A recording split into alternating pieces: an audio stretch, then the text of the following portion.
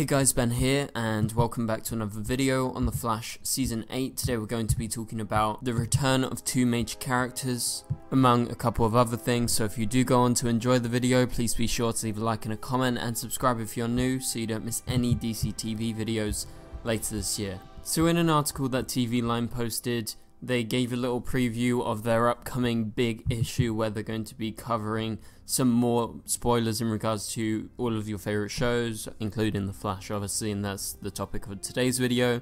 So they had a little segment in this article, and I'll link it below, and basically this segment teased about what's going to be coming up in this next season that hasn't been announced already. Much has been revealed about the 5-episode Armageddon event that opened Season 8. Barry and co. will team with Black Lightning, Arizona Smoke, Batwoman and others against both aliens and an Eobard Thawne / Damien Dark alliance, and showrunner Eric Wallace isn't inclined to spoil much more, other than to say there is a substantial level of scale and spectacle right out of the gate that we weren't able to achieve last year due to COVID restrictions.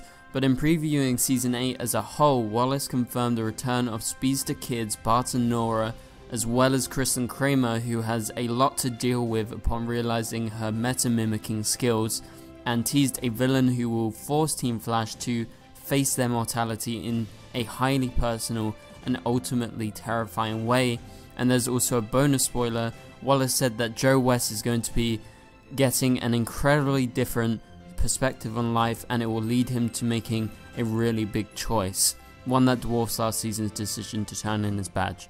Okay, so that's a lot of teasing in one short paragraph, but let's go through it bit by bit. Obviously, we know about the Armageddon crossover. There is actually a little piece of information that we didn't know.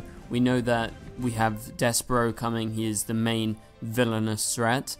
We also knew that Eobard Thawne would be showing up and Damien Dark, but we didn't know that they would be working together. Here, Eric Wallace reveals that Eobard Thawne and Damien Dark will be making an alliance, and they will be working together once again.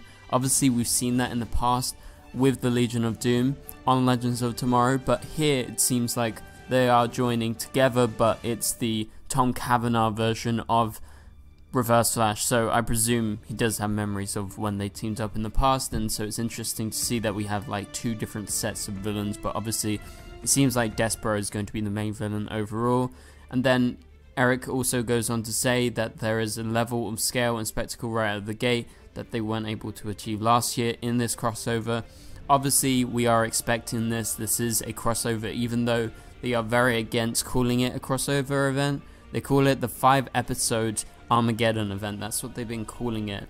So it's like not to hype up people too much, but still to get them excited, but without saying the word crossover, which I still find a bit weird.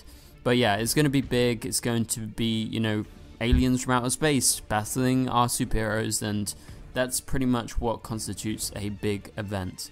Okay, so in previewing Season 8 as a whole, Wallace confirmed the return of speedster kids Bart and Nora.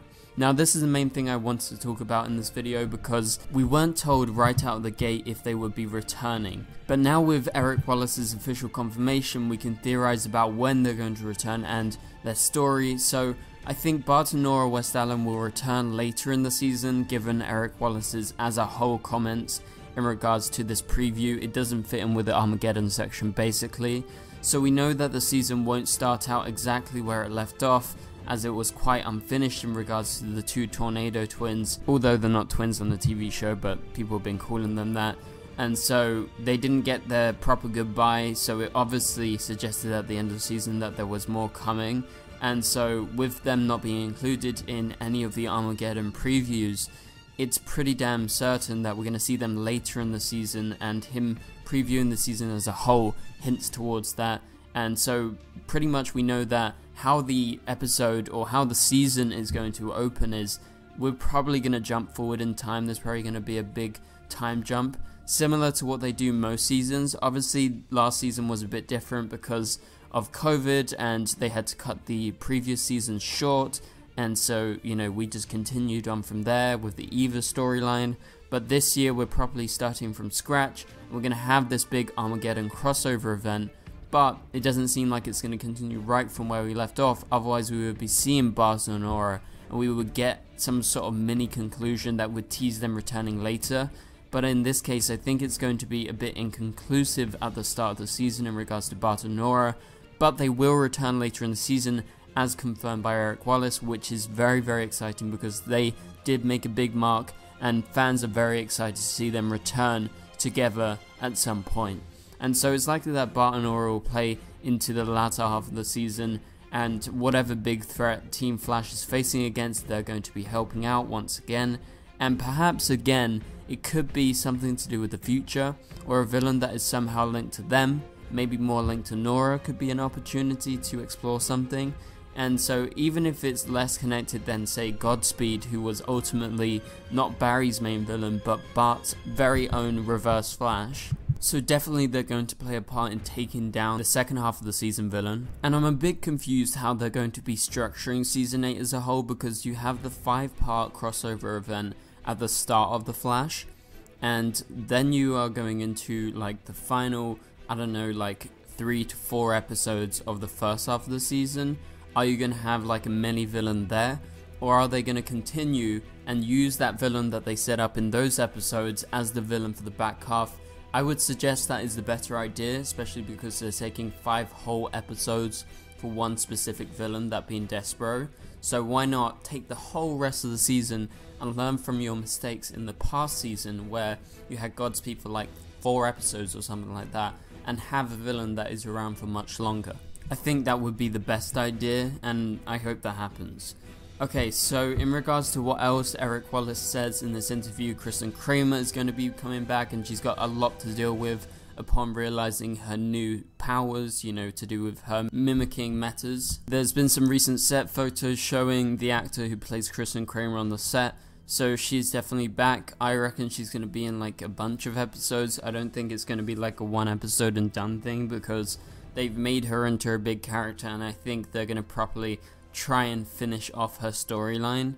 And in regards to the teased villain that Eric Wallace teases, he says they will force Team Flash to face their mortality in a highly personal and ultimately terrifying way.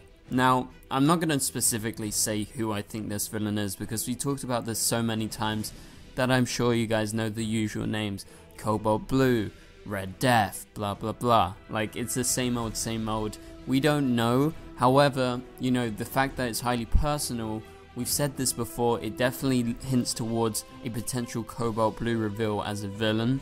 That's because it would be probably Eddie Thawne, and that would be highly personal, especially for most of Team Flash who were there originally. Obviously Cisco's not there, but Caitlin's still there, Iris is there. Obviously Iris got the deepest connection with Eddie, and also Barry's there, and Joe, and everyone else. So it definitely would affect Team Flash and maybe make them face their mortality, because they realize, oh crap, like Eddie's alive, what the hell's happening here? And so also Joe West is going to be getting an incredibly different perspective on life that will lead him to make a really big choice. I don't know what this is going to be. Obviously the character is going to be changing a bit, and it's going to be even bigger than his decision last season to turn in his badge, and that was like the ultimate thing for Joe. So what could be even bigger? I don't know if he's hyping it up too much, or if it'll actually turn out to be big. We'll have to just tune in, wait and see. But yeah, let's move on to the next thing. It was also teased recently that Iris will be dealing with her time sickness, and this again was from TV Line. So she'll be dealing with it for the whole season. Now, it's not going to be like a 1 episode and done thing. That's what we kind of all thought was happening, especially because they didn't even reference it in the finale, and we were like, okay, so they needed an explanation for why Candace wasn't on set for like 3 or 4 episodes. So let's go with something like time sickness, where she had to be out of the timeline, and Barry just thought she was ill, but no, there's something bigger to it. And obviously we were waiting for them to explain why the hell this time sickness thing is happening, since nothing literally happened to her. Like, she was just normally living her life, but somehow she's involved in the timeline, and you know, she's phasing in and out and getting these terrible headaches that you saw when Dion brought her back and Barry reunited. So I'm very surprised, and I'm gonna be honest, I'm not that interested in the storyline, because we know the context behind this, and we kind of know that it is just an excuse to kind of cover up something. And I mean, nothing against Candace, everyone needs time off, you know, and it's a proper thing that is definitely needed, so no shade thrown her way. I just think it was a storyline that was made to cover up for something, and so I think maybe fans are going to take it into account and be like, okay, so what was the real point of this storyline? Kind of like what they did with Godspeed, because they were supposed to have another villain at the start of, I believe, season 6, when you had the Godspeed clones showing up for the first time, but instead they were like, oh, we can't afford this person, so let's put Godspeed in and we'll figure out what happens like a year later. And obviously it did turn out kind of for the best, because the Godspeed stuff was the most interesting things last season. However, that was something that was put in order to kind of make up for something else, and I feel like this is a similar situation, and I don't know, I just feel like they should have maybe wrapped it up in one episode, or they should wrap it up like after the crossover in one episode, but no, instead we are doing this for the whole season. Eric Wallace teasers, I think it's quite extensive, and it's either going to be a hit or it's going to be a miss, but we'll have to wait and see. I'm not throwing shade at anyone here because I'm a big Flash fan, and I think it's going to be good either way, so we'll have to wait and see. But for now, thank you guys so much for watching. If you did enjoy the video, please be sure to leave a like and a comment. It really helps out the channel if you do that. Subscribe and turn on notifications if you are new, so you don't miss any videos. You can click on the top right corner of the screen to watch my latest video, but for now, I'll catch you guys later. Goodbye.